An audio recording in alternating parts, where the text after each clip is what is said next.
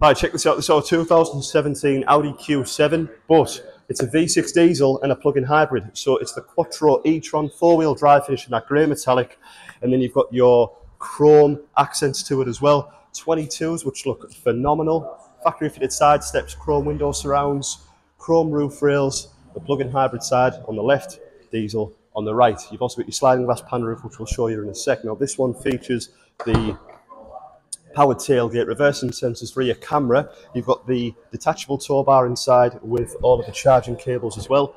Full leather interior. This one's a 5-seater electric heated seats for both the driver and the passenger.